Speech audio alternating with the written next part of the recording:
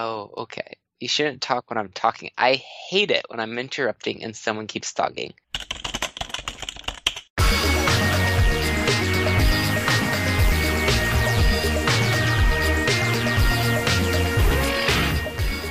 This is Control Structure, episode 142 for April 18th, 2018.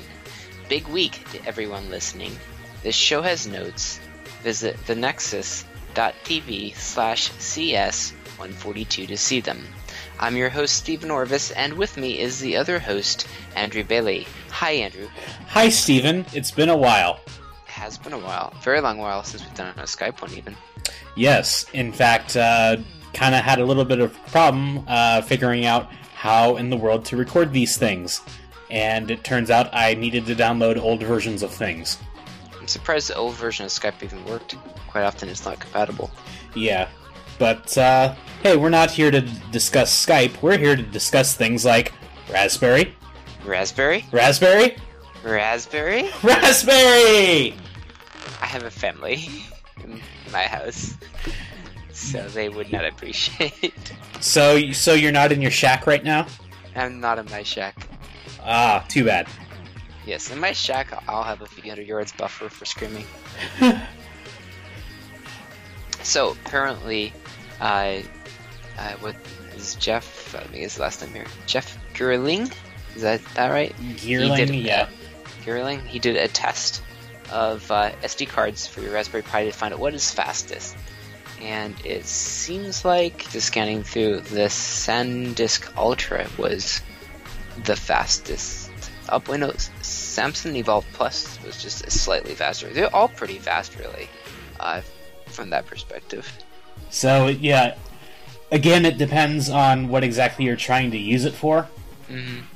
And, that's true. Yeah, so, generally the Samsung ones were pretty good for everything, and the higher-end SanDisk as well.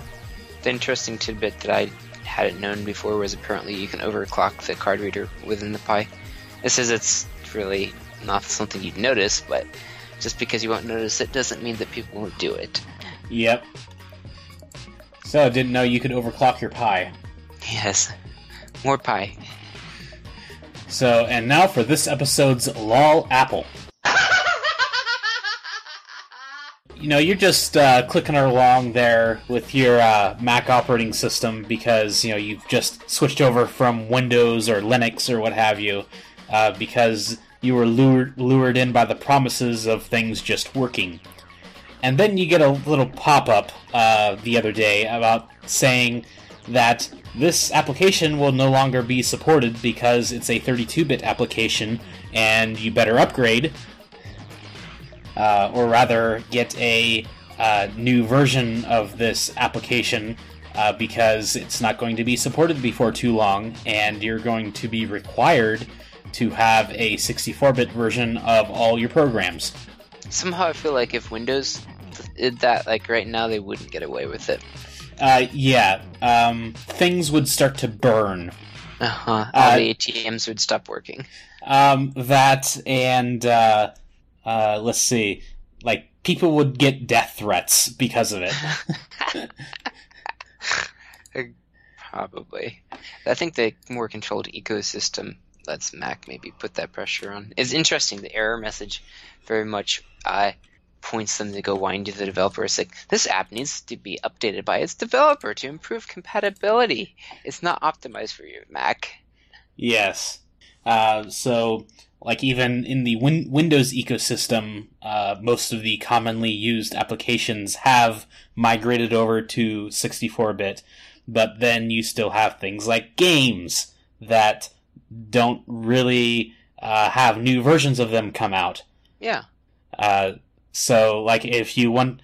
Then again, anything in the Apple ecosystem, if it's not new within the past, 2 or 3 years... you can pretty much forget about it.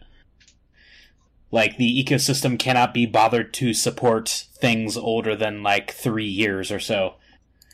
That's a bit of their proprietary Apple attacks. Yes. You must always be up to date. So instead of putting the heat on those application developers, instead Hell is feeling much colder today because Microsoft is releasing its own Linux distribution. Microsoft announced the launch of a secure end-to-end Internet of Things product that focuses on microcontroller-based devices. So these are things like your light bulbs, your light switches, your remote-controlled garage door opener, small things like that instead of, like, say, a server. Microsoft is not exactly getting into the server Linux distribution business, I guess because they already have, like, the Microsoft Azure thing, and they already support other people's Linux distributions on those. So it just the high-level concept of why Microsoft did this. When I scanned the article, I was getting the sense that it was somehow related to they wanted the performance that you'd get with the Linux distro versus like a full-fledged Windows sitting there. So I guess this is sort of an underhanded admission that Windows is a little bit too thick or a little bit too heavy for this kind of hardware. It's also another step into how Microsoft's getting less of forcing you to always use the Windows and admitting that sometimes Linux is better, which they've been doing quite a lot lately, is getting into the service aspect of selling products. Yeah. And I think we've said that Hell is frozen over quite a bit before, right? They have done a lot of stuff, like the open sourcing the .NET framework. Like, that was a pretty big one. Oh, and that's yeah. been nice. Like, I've used that a lot. Just the ability to go jump into the .NET framework and see how some of those functions work, like that's been useful a few different times I've gone and looked to see what it did. So, speaking about Windows, Windows can be unstable when using 7-zip with large memory pages. So if you've ever, compressed something with 7-zip and poked in the advanced options, you might have seen something called large page support. So apparently if you do that, you're kind of risking stuff. So if you run the 7-zip benchmark works incorrectly with large pages, you can just get a decoder error message. You can crash 7-zip, or you can bring down the whole system. Your choice. Thank you, Windows. Thanks, Microsoft. So I guess this really isn't I guess not a well-tested feature. Or as this thread kind of notes here at some point, that it's mostly designed for server applications where, like, they allocate all their memory up front and, like, never allocate more again. So, like, I'm not exactly sure how large memory pages work or why you would want them, but apparently they're good for performance in some cases. That's interesting. So, we have, like we said, I don't know how long ago, another episode, another security vulnerability. Remember Spectre and Meltdown? Those would be the ones, if I'm guessing, right? The ones that the processors had that would... Yes. Yep. Okay. Yeah, the out-of-order execution and speculative execution. So Branch Scope and Spectre 2 are new vulnerabilities that exploit the branch target buffer, which, it stores the previous execution data that decides, whether a branch is generally taken or generally not taken. So this is sort of like your branch predictor thing. Mm-hmm. Yeah. So somehow, I haven't really looked at this too closely because this is really low level stuff. But this is possible, to do a timing attack on that. So yeah. Interesting. All the different holes we've gotten ourselves into by speeding things up. Yep, and then we just have to slow things right back down again. So, I've come across several of these warranty void if removed stickers. It's those green ones that just kind of have the oval around them. It says warranty void if removed. Well, they come in all sorts of different shapes and colors, but you generally get a bad feeling if you destroy them. But then again, like, the warranty is probably not going to be honored anyway. That was always what I thought. As I was breaking through the sticker, I was like, yeah, but that warranty. So, apparently the FTC recently went around and told companies that those stickers are probably illegal.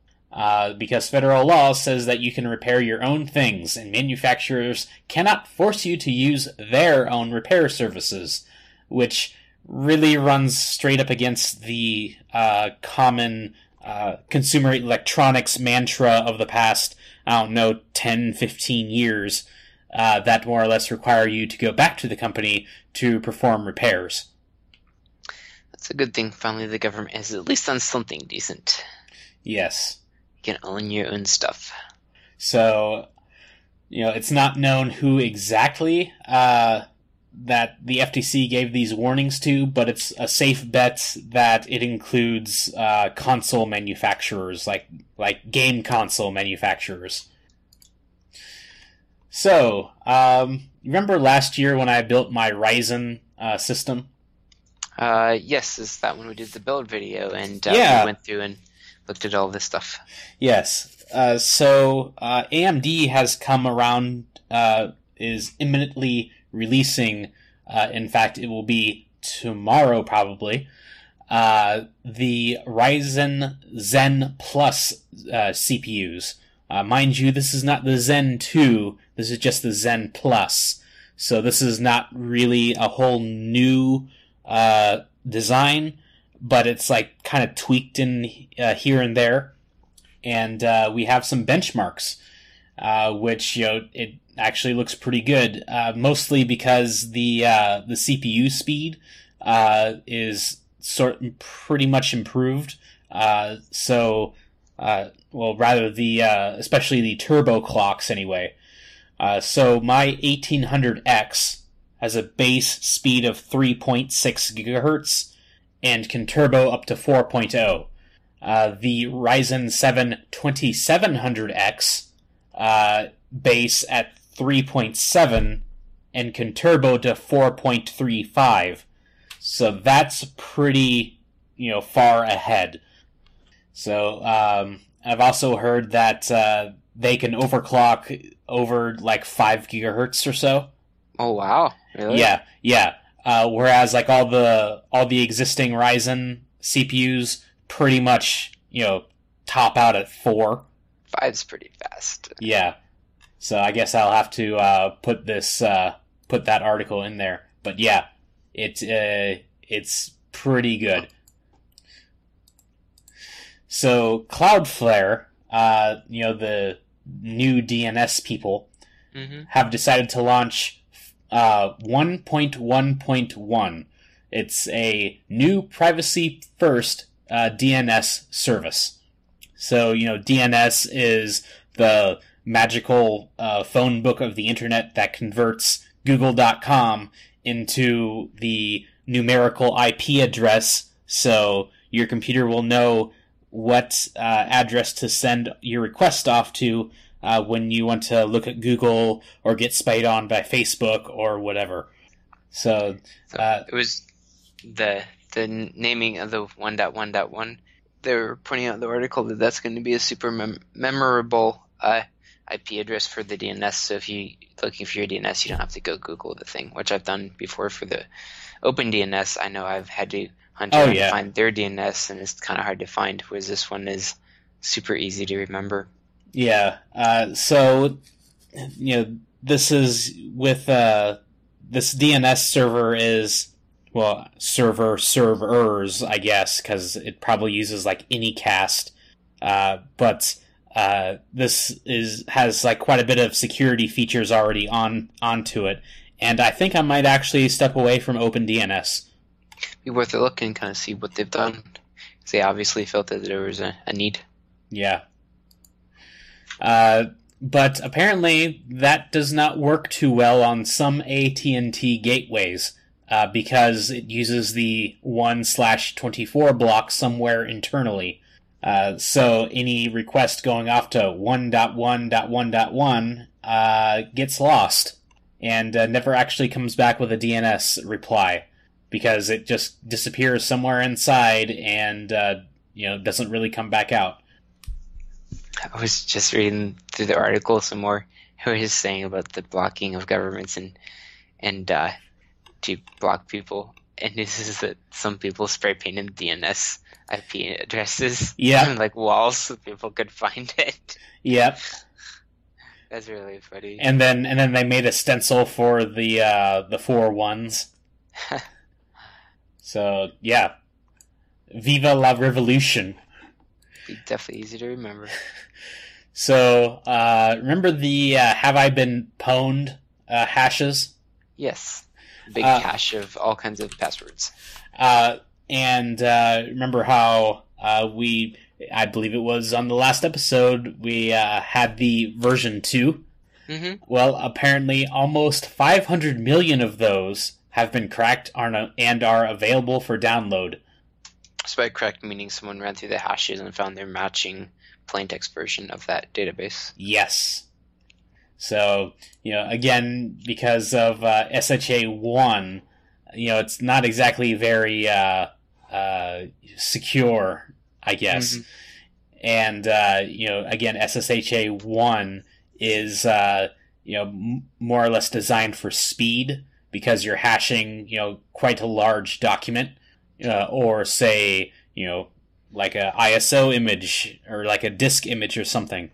You want it to hash in quite a fast, quite a good bit of time. Whereas a password, you kind of want to, discourage speed.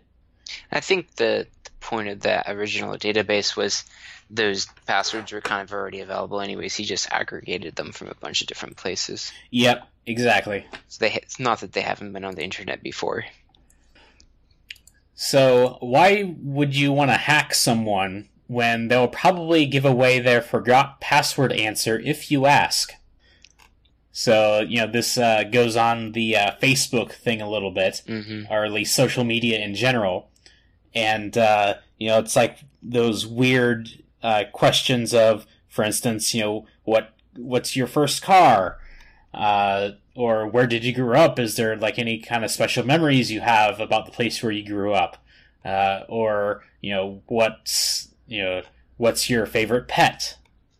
You see, that's the people love those Facebook posts of like, oh, like if you this or that, and then give all the answers, and that's just like a bot stream to go scrape all that data and then dump it in a database and use it for brute force. Yep. So when the Facebook application asks for permissions to access everything, it sucks it all up and keeps it even if it's deleted. So a Rails developer went and downloaded his Facebook data and shows his entire call history with my partner's mom. A historical record of every single contact on my phone, including ones I no longer have. So it sucks it up and keeps it and doesn't give anything back. And that's data it should never be asking, taking out of your phone. Yeah. So, there's a reason why Facebook asks for permission for everything, because it wants to suck up everything into its massive data maw. Mm-hmm. So, like all those URL shorteners? Yes, it makes it so handy when I want to send a link to someone and I can disguise the link and then they click it and then, it's just so much easier to get them to click it. Yeah. Why shorten a URL when you can just make it as shady as hell? So your example URL there was this here. It was www.5z8.info/inject_now_A0Z1F Ninja's Routlet? Ninja Star Outlet. Ninja Star Outlet. And that goes to my blog. I don't know if I want to click the link though. It does. So, yeah, this pretty much does the URL shortener thing, but injects some words that make it kind of that make it kind of embarrassing. and the the interface to it kind of looks like it's from the 90s. It does. So one of the things that's always annoyed me about PDFs is that the viewer almost never has a default zoom level that I like. So, like, whenever you open a PDF and something, you always have to, like, zoom in or zoom out in order to make it just right, you know? Mm-hmm, I know, because you have to open it up, you have to go click on it and all that. But now with pretty much every web browser having a PDF viewer built into it, you more or less just need a web browser these days. So, for instance, Firefox has, like, some sort of, like, automatic zoom by default, which I can't tell what exactly that means. It's like, it doesn't fit the page, like, onto the screen exactly, and, like, I think it's, like, a weird zoom level of, like, not quite 125% sometimes. So, I finally figured out how to change that. And I found the Mozilla forums question about this, and you pretty much go into your About config, look up a preference in there, and change it. So, like, if it's not a numerical value, it's lowercase with hyphens instead of spaces. So, if you want to zoom to, say, page width, it's page dash width that you would set this preference to. All kinds of handy stuff hidden in that About config. Yes.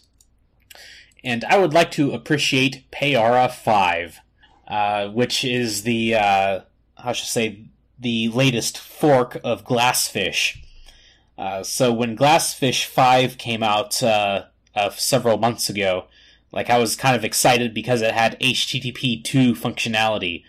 So, like, the big thing about that is that the browser connection stays open for each subsequent content request.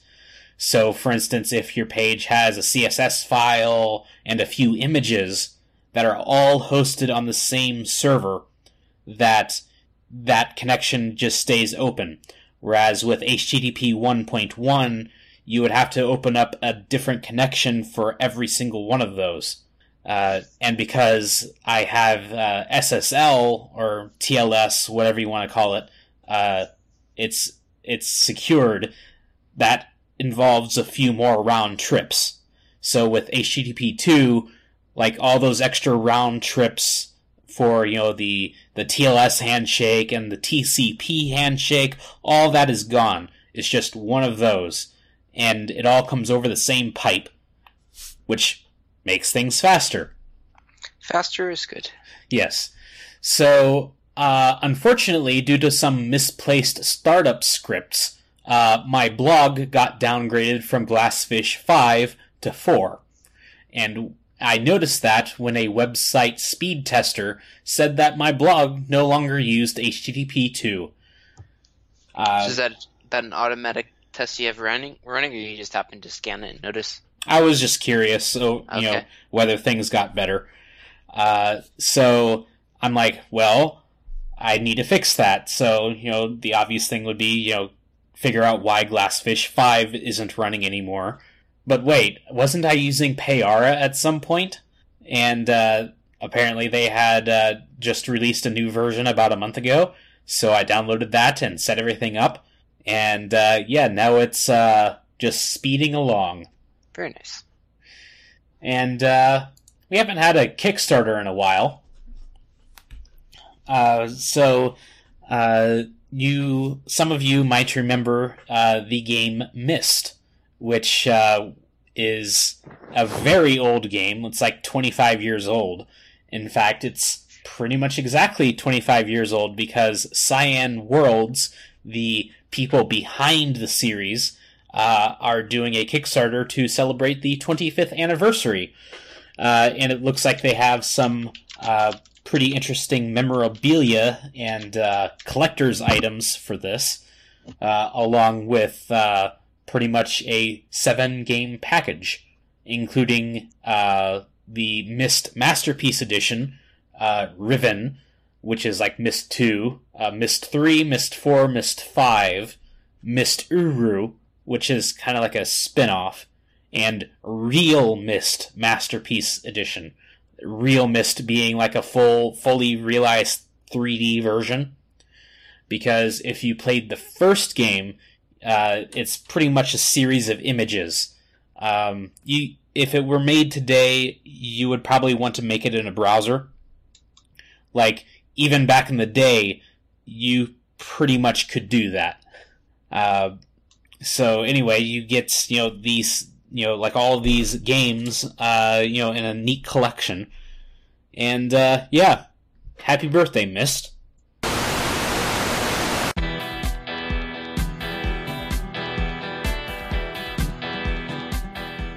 This is At the Nexus.next, episode 100 and something. I didn't know it was loaded. On Friday, whenever, 2018. And now we're all posers. This episode, At the Nexus.next, is hosted by Stephen Orvis and Andrew Bailey. Hi, Andrew. Do you have something to tell us? Yes. So, about 2 weeks ago, my old creaky phone, my Moto E, decided that it would not accept touch input anymore, which for a smartphone is pretty bad. It means you can't use it. But over the past month or so, it would intermittently stop responding to touch, and because the screen was kind of loose, like it would creak out, it would kind of like open out like a door, and it was like stuck on one edge. It would occasionally flip open like a door, and if it would stop responding to touch, I would more or less press the screen together, and it would work after that. But after about 2 weeks, ago, it decided it wasn't going to have any of that. It decided to stop responding to touch altogether. So, I decided to press the screen together again and like maybe lift up the other side a little bit, keep pressing it, and I accidentally ripped the ribbon cable underneath. Oops. Yeah. So, it wasn't coming on at all. So, I'm like, okay, well, I guess I better get a new phone, and fast. And because my old phone had a whole bunch of Verizon applications like baked into it, like those pre-installed bloatware stuff, like I'd never used those. This is a Google phone, or rather this is Android with the Google stuff in it. Just use the Google stuff. Like I don't need another Maps application. I didn't even use the Verizon account app, okay? Like, I just did it on my desktop. So, I'm like, well, I think my best bet to avoid that would be get the phone somewhere else, outside of Verizon, and then just go to the store and have them activated. So I'm like, okay, good call. So I eventually ended up walking the aisles of hell, Best Buy, and was looking around there and got a Moto X4.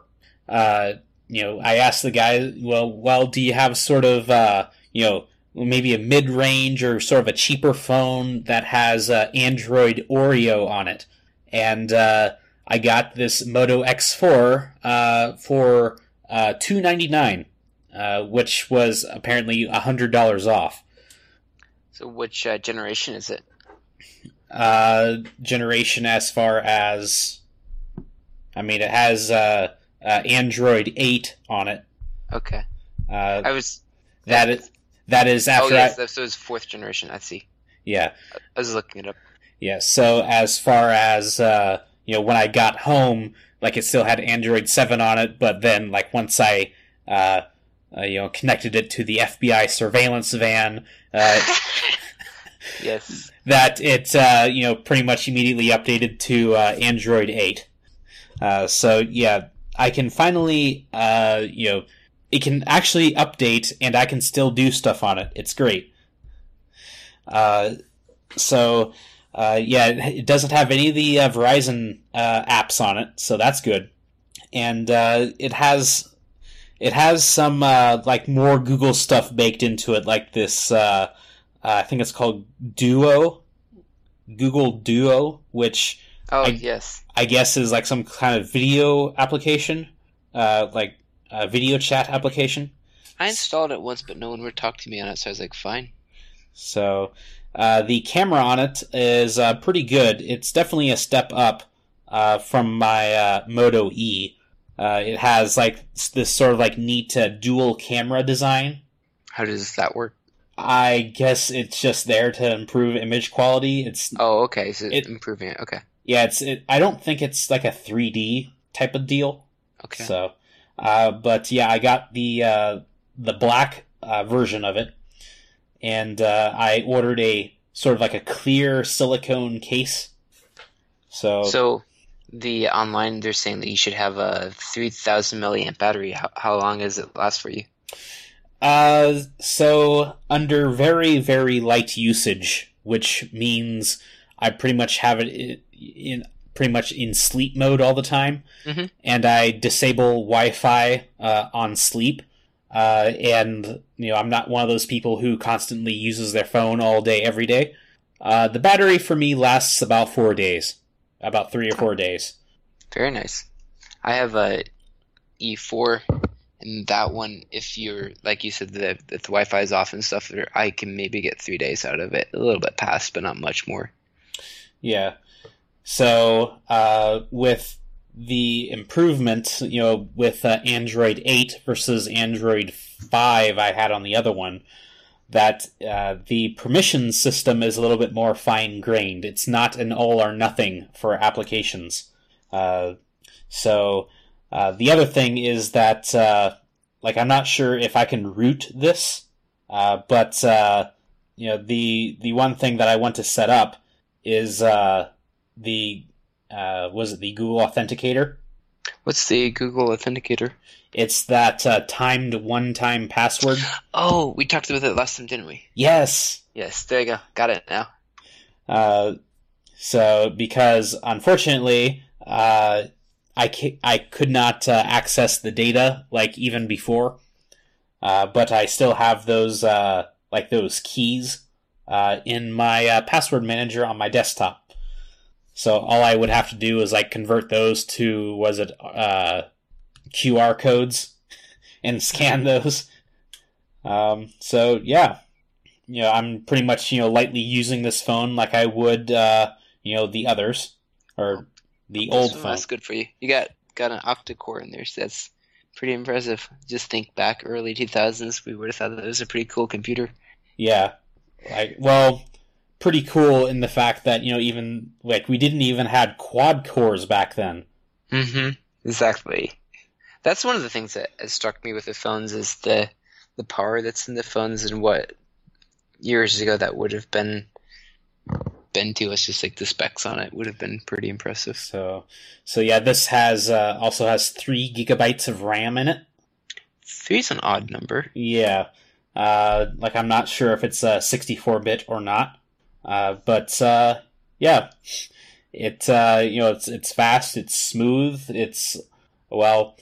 as of the last time that I used it, a lot faster than that. The Moto E, that is. Mm-hmm. So, hopefully this phone will be supported for quite a bit longer than that was. One of the things with Android 8 is the that hardware abstraction layer that allows hardware vendors to more or less write their drivers once, and then the operating system will use a consistent interface to that. So so instead of putting it right into the operating system, they're just doing a layer underneath it for the operating system to use. More or less. So the same driver can be used across future versions. Oh, okay, that's nice. So I'm, how should I say, a little disappointed in that the screen is just a little tiny bit bigger than my old one, which makes the phone like half an inch bigger. Not quite as good for the pocket. So, but it fits easily in there. But I really like the fact that it's a 1080p screen, so it has quite a bit of pixel density in there. Ah, very nice. Yes. So yeah, if you're in the market for a new phone and you don't really have, $800 to burn on, say, a Google Pixel, this is, I think, a good buy. It also has 5 gigahertz Wi-Fi capability. So, yeah. Phones are getting quite a bit better these days. Yeah. So, if you have feedback for this show, you can go ahead and do that on the Nexus.tv, right below our pretty faces. And don't forget that today is International Backup Awareness Day, so back up your phones before you break the ribbon on the screen. So, yeah, pretty good show, I think. Mm-hmm. And, I guess Yins are still looking for new hires. Yes, we actually are anticipating to have a contract signed sometime soonish and be hiring lots of people. Ooh, lots. Like multiples of 10s. Ooh. So, we're pretty much looking for like another 4 people. So, my sort of project manager from Kansas City came out last week and did the yearly review, and also talked a little bit about, we know that you guys are pretty kind of struggling, and yes, we're working on that, and like the team lead, he's been working on that a little bit, and he's like, I remember him interviewing a few people, stepping away to interview a few people, that is. So, yep. It's good to at least see them recognizing that versus the answer of, oh, well, you guys just need to work harder if you're not getting it done. Yep.